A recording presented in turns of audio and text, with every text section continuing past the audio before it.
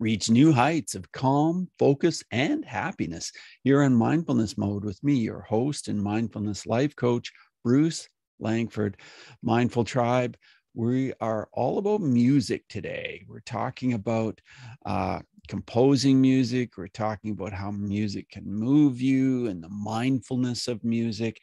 We're here with a singer-songwriter who is on a mission to serve others and help people overcome the materialistic message that's distorting modern society. And he is the host of a podcast called Podsongs, where artists interview activists and then they write a song for good, hashtag song for good, to help them with their work. And so Jack is a talented singer-songwriter and has released 12 albums over the last 20 years, 8 albums in the last year. So that is very prolific. Jack Stafford, it's so good to have you with us. Jack, are you in mindfulness mode today? Bruce, I am now. If I wasn't before, I am now. Well, I'm sure you were before, but it's great to have you on the show. What does mindfulness mean to you, Jack? Well, that's a great question. I've been asking myself that question many times, and the more times I ask it, the more times I'm mindful. This is the question I've got. You like to use the fishing line technique. Your mind is a very slippery fish to catch. But if you hook it, and you let it run, let it tire itself out. Don't break your line. Reel it in when it's tired. Keep doing that. Keep pulling it in, going back and forth, and finally your mind will come to you and ask you, what should I be thinking? Wow, what a great way to put it. When did you first hook that fish? I think I realized what a monster it was, what a whale, until I could not avoid it anymore. I was living in Amsterdam and I was running a business. I had a fashion business. I was a musician. Mm-hmm. I was also a writer. I was running crazy, and I was in my 20s because I grew up in England. Mm-hmm. And I moved to Amsterdam when I got my first job. I worked as a writer over there for all different types of things. And yeah, I grew up in the countryside in England, but then Amsterdam was a crazy, exciting place for a young man, as I'm sure you can imagine. Yes. So it got away from me, and luckily I got into yoga and Ayurveda, and eventually Vipassana meditation, where you go and sit still for 10 days. Yeah. If that doesn't focus the mind, Yeah. if you don't have a breakdown, if it doesn't kill you, it can make you stronger. Yeah. And so ever since then, I've just been, going down this path. Yeah, beautiful. And when did you realize that you wanted to make music front row center in your life? I was in my late teens, 19. I started in a band in England, and just kind of kept it going. And yeah, I came very late to it, and I got the 3 chords down. I never really developed much beyond that. But as a songwriter, you don't really need too much more. They say, what do they say? 3 chords and the truth. That's all you need. Yeah. So yeah, it's just been ever since then. Keep going. So tell us about your podcast, how that came about. Sure. Well, it's called Podsongs. Mm-hmm. And as you can tell, it's a podcast with songs, because I was launching my last album, and I live in the south of Italy, and I can't go traveling around doing the normal promotional thing. And then along came COVID. I don't know if you've heard about this. I heard about it. So it was quite difficult to promote. So I went down the podcast avenue, and I did many podcast interviews to promote my album, talking about myself for an hour, and I loved it. And it was such a fantastic experience. And as you do, you think I could do that. But what can I do? There's already so many podcasts out there. People like yourself doing an amazing job. I got no niche, but 2 and 2 together, I'm a singer-songwriter. I write songs about myself for many years. Got bored of that. Written songs about everyone I meet, everyone I was traveling. I was a super troubadour, traveling around the world, writing songs as I went about all the local issues that I ran into, protest songs. And if I interview people, sure, I should write a song about them. So that's how it evolved. And I wrote it. I reached out to many, many people all around the world, started at the top and worked my way down. I got some quite famous people to come on the show, people like Lawrence Krauss and AJ Jacobs and Alan Dershowitz and people who would never come if I just wrote to them saying, will you come and talk to me? But if I Right. offer them a song, it's kind of different. I don't know if anyone's ever offered to write a song about you, but it's kind of flattering. Nobody I would be. has, no. Well, there you go. And then, so I got these, because nobody's done it before. Nobody's done a podcast where they write songs. And so I went quite hard. You know, I did 8 albums in the first year because I was doing 3 episodes a week. Then I slowed down a bit to 2 and 1. And not because I was slow, but because of the producer had to mix it and master it. And I could have kept going. It wasn't me, Bruce. I see. I could have kept going. Yeah. And so then tell me how this created a business for you. You know, I know that it's a podcast and you write songs for people, but what's the business part of this that actually works for you? Well, I've got 2 horses in the race, you see, because as a podcast, if I get a successful podcast, that could be the main horse. Or as a musician, I'm driving people to my music. Sure. And the new phase, Podsongs 2.0, is guest artists. So I collaborate with a different musician every week. And I aim for well-known musicians who will come on and they have a fan base. And I'm also switching to more writing about causes, because in the last 100 episodes, you know, I interviewed all types of people who'd written books, people who had invented things, people who, you name it, promoting their business, promoting themselves, but also some people promoting good causes and working for peace and protesters. And those were the ones I most enjoyed, you know, for a cause. So this is what I'm focusing on now. So protest songs, hashtag songs, you know, for climate change or gun rights or mental health, you name it. There's a myriad of issues. So I'm getting guest musicians to come on and we'll write a song for good for a good cause, and we really collaborate with that good cause. So it's because this is a 6-month process to make a song. You know, I might be banging 1 out a week, but you know, it's like you take your food to market, you take your product to market, but you've been working on that for a while. So I have many songs in various stages of production. So we do the interview, and then about 6 months later, I release the song. So I'll have all these processes, and hopefully on Spotify, for example, the listenership will grow and grow because everyone follows who these artists collaborate with. So either the Podsongs works out or the music, or both. Hey, let's go for broke. Yeah. Very, very interesting. Well, I've worked in bullying prevention for a long time, and I wanted to ask you a question about this. Have you experienced bullying in this work that you do? And do you have a story that you can share with us where mindfulness would have made a difference? Well, that's a great question, and I have been fortunate enough that I haven't been bullied in this area, and not since childhood. I had any bullying, and that was so. And I was thinking back, and so I'm going to have to disappoint you here. I don't. I'm not disappointed. I'm actually quite happy. Well, maybe in the future, if Podsongs get online bullying, that will be something to look forward to when you get. Well, some people say when that happens, then you're truly successful. Have you heard that before? Exactly. Yes, I'd long for some haters. It's a dream. It's a dream of yours. Yeah. So you really don't have a story about bullying then at all. Then is that true? Or yeah, fortunately enough, I mean, when I went to school, obviously I had moments of being sure bullied and also being the bully. I mean, yeah. If I think back, there were times that I picked on people. Why do you think that happened? Why do you think you were a bully? I think it's attention. It's an attention thing, and if mindfulness is very useful, because if you don't give people, the bully, the attention that they want, they're not going to come coming back. You know, I don't know. I'm not telling you about this. You're an expert, but that's something that if I was in that position again, if I didn't engage with them, I don't think it'd be a very satisfying experience for the bully. Yeah, so for that's sure. Just my... Yeah, totally. So thinking back, what was your life like as a kid? You said you grew up in a rural setting in England. What was it like? Like, what was a typical day for you like when you were 7 years old? Wow, gosh, I haven't been asked that in a while. Yeah, I mean, I grew up in Lincoln, so yeah, I went to school and I was kind of the class clown. Oh, were you?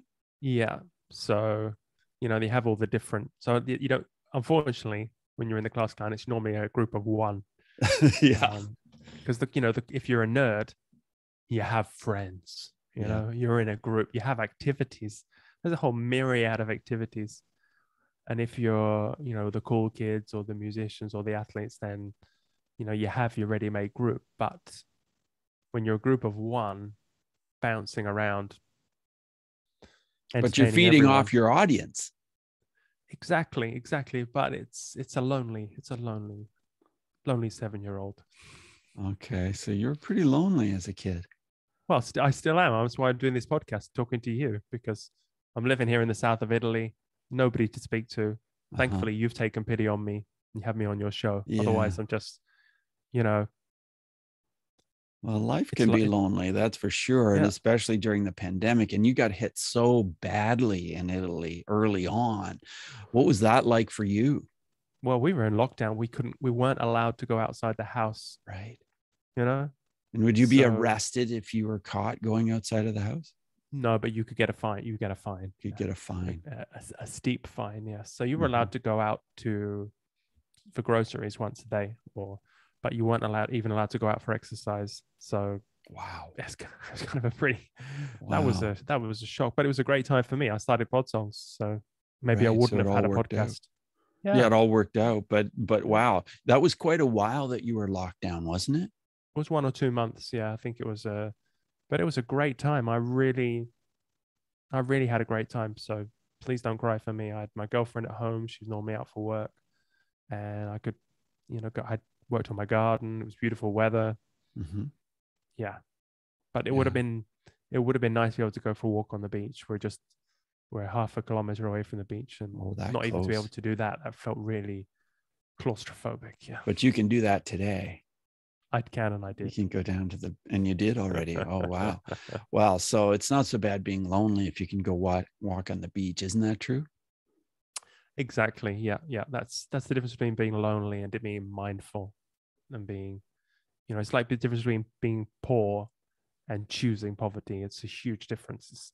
Yeah. It's one is tremendously liberating, the other is tremendously oppressive and depressing. So who is one of the most fascinating people you've interviewed and then wrote a song about? Who pops into your mind when I ask that question? Well, probably as you've found, it's the unknown people who haven't been on podcasts before. I have found that. That's funny because I thought I should get all the big names, and they would be fascinating to speak to. But I found that they're on autopilot. They're telling me because you've probably found this. You research your guests, so you listen to. At least I did. I listened to, while I'm gardening in the morning, I listened to 3 episodes of them on other podcasts. Sure. So that I can write down the questions and ask them exactly the same thing. I don't sound like a schmuck. Yeah. But they're on autopilot. They're saying the same things again and again. So that's right. By the time I get to the evening and I'm ready to interview them, I'm bored in the conversation. Mm-hmm. So, but anyway, the early days. But so, like I say, the most interesting ones, the ones who've never done a podcast before, and the most interesting guy was an Irishman who went over to Norway, very young guy and a very spiritual guy. And he was in Norway on an island working as a chef, and he used to cycle across the island to go to work, and he stopped at these different stone circles to meditate or light a fire sometimes, on the way home. And the stone started speaking to him, and then the fire spoke to him, and he said, "Take me," because the question he asked himself was, how can I'm in a place of abundance. I don't know if you've been to Norway, but it's the most beautiful place, the richest country in one of the richest countries in the world. They have everything. They have abundance. So what can I take back to Ireland, which is in a real doldrums? What can I take there that will help? I'm only one man. What can I do? And he said, and the fire spoke to him and said, take me to Ireland in a psychic way. So So he thought, well, this is crazy. This is not a good idea. I can't very well put a fire on a plane. So, it kept with him, and he was on this, as people do. If the universe is going to show me the way, I will walk the path. So I'm open to it. He's kind of a spiritual guy like that. So he was sitting on the dock of the bay one day, and this boat came in, a fantastic boat. Looked like a Viking ship, all black, with not tattoos on a boat, but carvings. Yeah. And the guy said to him, he had come into the port because he'd seen this huge fire and these people waving to him from the pier, and it was a long way to get into the bay. And when he arrived there was nobody else there and no fire. There was only this boy sitting there, and he said, "No, there's no one else here." So they got chatting, and the boy told him his whole story, and he was from an ancient Nordic family. And after a day or two together, he said, "I'm going to give you my boat, and you can sail to Ireland." So this is an hour-long story. So I'm going to make, if you want to hear it, the rest of it, please go and listen to the Podsongs episode. But it's an incredible story. So he puts the fire into the boat. They put a stove into the boat, and he sails in the winter through the North Sea. Wow. I mean, waves higher than your house, without an engine, crashes, makes the boat again, shipwrecked, builds the boat again, sets off again. It's an epic story of divas, and it's unbelievable story, unbelievable. And then the song I wrote is unbelievable as well, because I was so inspired. I wrote a fantastic song. So yeah. Wow. I can't wait to check that out. That is really, really intriguing. I want to ask you this. You've written so many songs. You really have, Jack. Do you sometimes think, oh my gosh, have I used that melodic fragment before? Is this going to sound like another song? Is this really, truly unique? Do you think that way when you're writing? Well, the way I write is I channel them. So I'm super inspired. I've had the interview. And I just play the guitar and start singing, and something comes out, a fragment of a verse or a chorus or a line. Someone said something interesting. And yes, they all sound exactly the same. Same chords. I've used those chords again and again. And it's a miracle how they don't sound different. But luckily, I have these fantastic musicians. So we do one song reggae style. We do another song rock. We do another song, and they'll switch it. They say this is better in minor. Let's slow it down. Let's speed it up. So by the time it's the same insemination. It's the same germination. But by the time it's birthed, 6 months later, it's a different beast. So I don't worry about that. I'm really channeling the songs in a way. It's coming through me. Right. So it sounds like you have quite a team working with you that takes that initial information, that initial idea that you've created, and then makes it into a song. Exactly. I have to record to a click track, so I have to play along exactly in time with a guitar, with acoustic guitar, and then the melody, and I have to record those separately. And then they'll often, so they have this click track, so it's in time, and they can cut it up. They often just take off the guitar, just leave the rough vocal, and then add the rhythm, and then some more guitars, piano, strange sounds, anything completely different. Then I re-sing it a couple of weeks later on top, and then I'm singing on something, and then I put all my energy in, and I maybe change the phrasing, I change the attitude. So it's this evolution that creates something different every time. Very cool. Do you play any other instruments besides the guitar? No, I just play the guitar. Yeah, very badly. Well, it's a really cool project. It's very interesting that you're doing this. I want to ask you, do you have some other thought on the sort of edge that you're thinking, well, maybe soon I'll do this other thing, or I'm going to move forward and change what I'm doing? Or are you going to continue on doing what you're doing? Well, it's a very cyclical thing, because in Italy in the summer, it's very hot. There's not much air conditioning. And so we really had to take a break during the summer. It was a crazy, crazy time. So I do all the interviews in burst. Mm-hmm. And then I take a break, and then I have a chance to rethink it. So over the summer, like I said, I changed direction. It's a very subtle change, just still songs inspired by interviews, but it's amazing how still with that limited idea, I could do something different. Like imagine in the future, perhaps I have filmmakers come on and I have a conversation with them about their film, Mm-hmm. and I write a song inspired by it, and that song could go in the film. Yes. Or perhaps I have a writer come on and they do an audio book of a short story for an hour, and then I write a song inspired by that. So it doesn't have to be this interviewing people.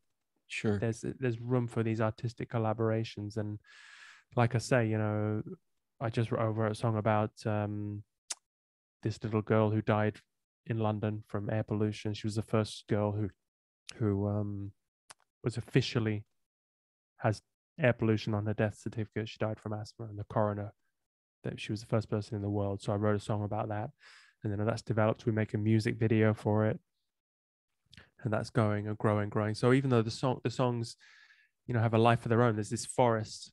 And I don't know if you know about well, obviously you know about the way podcasts. It's not always the newest episode that gets the most listeners. Yeah, for it's sure. Old episodes. Yeah. So great interviews, great songs, things are happening all the time. And then I do a spin-off of that one, and it's just this.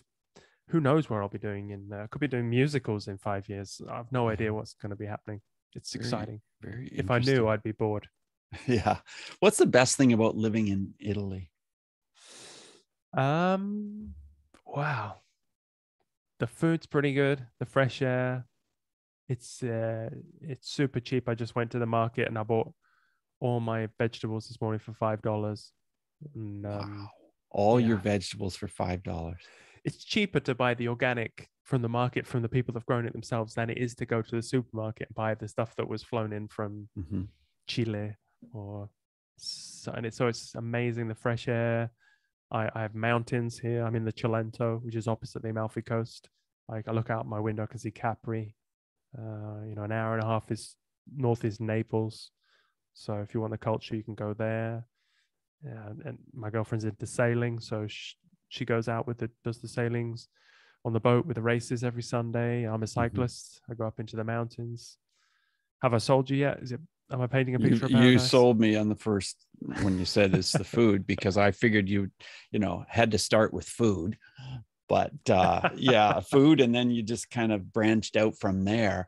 And I've heard that bread and pasta and things like that are just so different than they are in North America. So much more healthy for you and different. Is that true?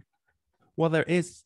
You're right, and you're wrong also, because it is much better than America. Yeah, I've been to America, and it's just the ingredients are not very good. So yeah. It's grown on a industrial scale. So here the ingredients are much better, but there is an epidemic of diabetes. Oh, is there? They're having flour for breakfast, lunch, and dinner. Biscuits for breakfast, pasta every day for lunch, and bread with the pasta, and just starch, just beige food. So it's people, they're just ordinary people. So there is a lot of diabetes. Yeah. I see. Sorry to put a black mark on paradise there, but no, it's okay. We gotta face reality, don't we? Sometimes. But there is the Mediterranean diet. Was when Pioppi, which is just half an hour down the coast, where Anchal Keys came over to live there, and he did live to 100. So, but you have to. The Mediterranean diet is pasta maybe once or twice a week. Right, not so much pasta, a lot of and bread. Yes. The best thing about the food that I realized since I came here, because when I lived in the big cities and you go into the supermarket, everything's in season. Right. Everything. And I know from my Ayurveda studies that the secret to health is seasonal eating. You've got to change with the seasons, and that's what we do. So, I'll have artichokes flowering in my garden soon, and I'll just eat artichokes every day, and I'll be and I'll get that, they'll pull through my bile, my digestive tract, clean me out, and then I'll be sick of them, never want to see another one again. And that's but it's done its work. And so that's the same with every food as it comes into season. You know, the lemons will be good for cleaning, and then, you know, there's no fruit available in the winter, and then in the summer there's abundance, and then the nuts come in, so you gorge on them. And it's the same when you go to the market, you get the vegetables that are there in season, and those are the ones for you at that time for your body. So, I mean, this is what I've really learned, and living in season is very much easier here and cheaper and healthier. So that's the big takeaway that I have. I'm glad you shared that, Jack, because I didn't really realize that. I didn't think about that because, yeah, here in Canada, we can go to the grocery store and you see all the different vegetables, and they're brought in from California or Peru or wherever it is. But the thing is, a lot of them, you cut it open and you taste it and it looks great, but there's no real flavor to a lot of it, you know. You couldn't tell whether you're eating a tomato or, you know, a potato half the time, you know, like there's just not that much flavor. Well, I know my friend worked in one of these vegetable places, and you know how they do it. They pick all the fruit and vegetables when it's not ripe. Yeah. And so it's, if it's green, if it's a tomato, for example, and then it's shipped and it doesn't get damaged in transit. It's super hard. And then the day before they're going to sell it, they put it in these huge gas chambers, and they pump in this gas. I forget the name of it, but it's the ripening gas. It was what fruit, ethanol or something. And then they open the doors in the morning, the next morning, and everything's looks beautiful and it's ready to go. Yes, looks beautiful. But it's not got that taste because it hasn't evolved. It hasn't finished its cycle. So yeah. I guess that happens with organic. I don't know if that happens with the organic section as well. So I don't know either, but yeah, very interesting. Jack, as we move forward in the interview, I want to ask you 5 quick answer questions. So just 30-second answers are perfect. The first one is this: who is one person who has been a really powerful mindfulness influence in your life? I'd say Nehemiah Davis. He's a yogi who I discovered when I was in India. He has a YouTube channel and a website called mysticknowledge.org. And he's an incredible teacher. He's taught me so much about advanced yoga techniques. Mystickknowledge.org, you said, didn't you? Yeah. Mystickknowledge.org. I'll check that out. Okay. Well, let's talk about your emotions. So tell me how mindfulness has helped with the way you deal with your emotions. Yeah, well, I try and listen to the mind as if it's somebody else talking. It's a radio. So I'm listening to Radio Jack all day. And I think it helps to say to yourself, I am boring. You are boring. I am boring myself. Do I really have to listen to you? And it's kind of a shock if you say it to someone else, because the mind is a radio. I'll be thinking about this interview when I go and have dinner later on my own. I'll be replaying things. And often it's just so boring that I'll turn on something else to distract me. Sure. You know? And I'll have to listen to another podcast, but that's not really. So just to drown out the noise. And then later on, I'll be repeating, because the mind is just a radio, you know, it's a receiving set. I am not my mind. My mind is just this receiving set, the radio, and I'm the man with the hand on the dial. And I have to be the difference between a great man and your average Joe is that they have control over the set. Yeah. Jack, I love the way you described that. That's really, really awesome. Tell us how breathing is part of your mindfulness practice. Well, I do pranayama every morning. I do half an hour, 32 minutes exactly, because that's every day all the time, the sun is radiating 5 pranas, and it changes every 32 minutes. So if you do a fixed practice of pranayama for 32 minutes, you're going to guaranteed to get even the pranas evenly. So I do that, and with a Vipassana meditation and the Buddhist techniques that I did before this, the gladdening, that really helps. I can hear people breathing, and people just don't know how to breathe. People are messed up. You can hear them do this, the stress breaths, or they're virtually suffocating themselves. Yeah. The breath is brainwaves. I have a heart rate strap that I use with the Sweet Beat app. You're probably going to ask me about the app, so I'm going to answer another question in advance. The Sweet Beat app is fantastic because you can see, you get the up and down curves of your heart rate as it speeds and slows. When you breathe in, your heart rate accelerates. When you breathe out, your heart rate slows. So you can see this, and breath is brainwaves. If you have the heart coherent chain, as I wrote about in Bliss Brain when I interviewed the meditation teacher. I forgot his name at the moment, but so if you do that 6 seconds in, 6 seconds out, start the heart coherence chain, enter a world of bliss brain, you can get that. So the breath is key, and if you just got to be breathing super gentle, silently in and out for 6 seconds. And it's actually one of the secrets from the mystery schools from way back when, is that we're all born with a certain amount of breaths, a predetermined number of breaths. So if you lengthen your breath, you lengthen your life. So the longer you can breathe in, I can do my yoga, I can breathe in and out twice a minute. Breathe in 15 seconds, out 15 seconds. And this is super relaxing and super ujjayi, gentle ujjayi breathing. And the breath is, well, we can just stop here and talk about the breath for the rest of the show, because it all begins and ends with the breath. Fascinating. And you've really shared some really interesting things. If we extend our breath, we extend our life. That is really interesting. I hadn't really heard that before, at least put in that way. Yeah, you look at your dog or your cat on the floor, pumping through them, or an elephant, or I don't know, a whale. Mm-hmm. Yeah. The bigger the animal, the longer the life. Same number of breaths. So yeah, slow it down. What people are always, the greatest things are the simplest. If you just, people are looking, cryogenics or all these ways to preserve the life, or pills, is lengthen your breath.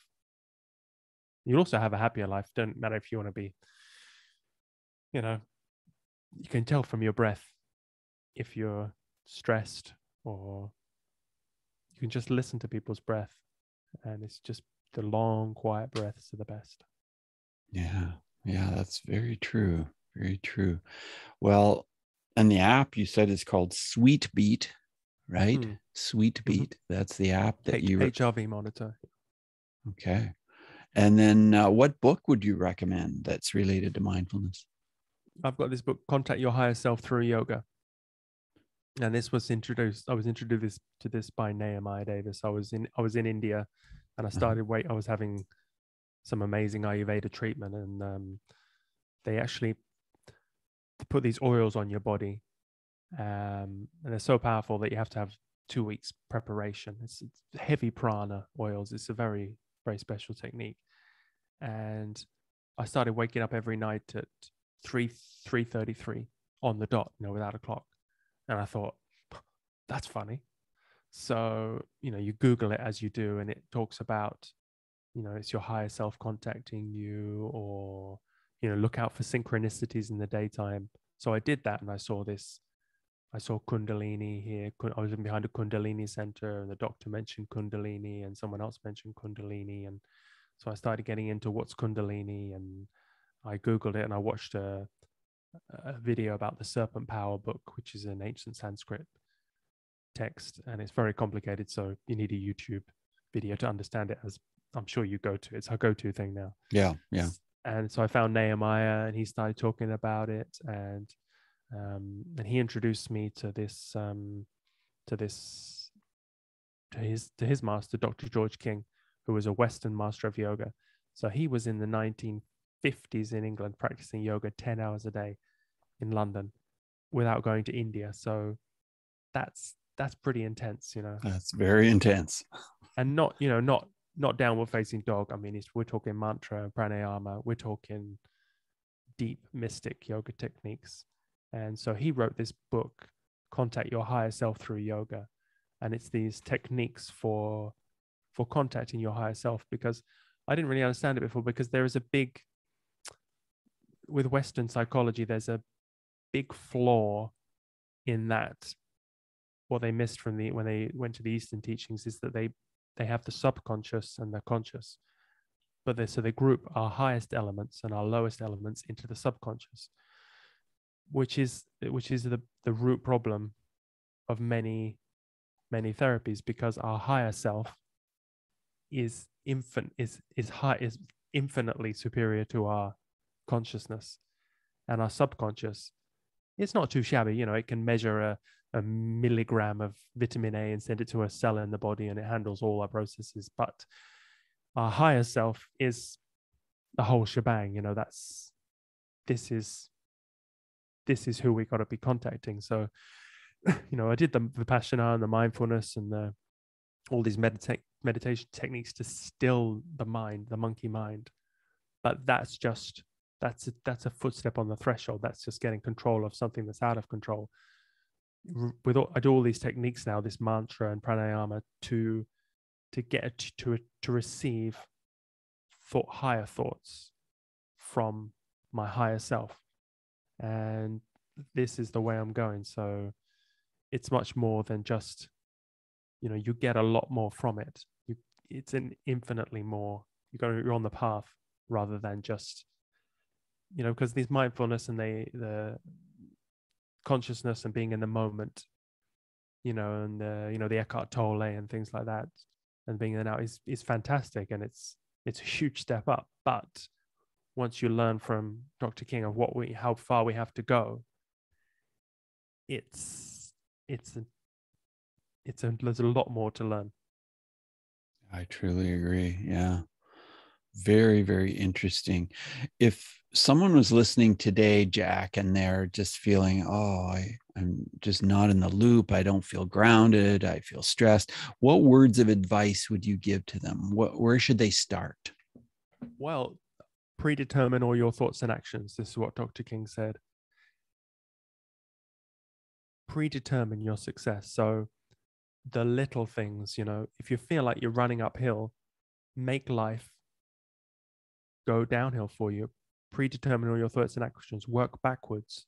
Before you go to bed tonight, make sure the breakfast is out, ready for you. Before you're going to take a shower, before you take the shower, put the clothes out on the bed that you're going to wear when you come out of the shower.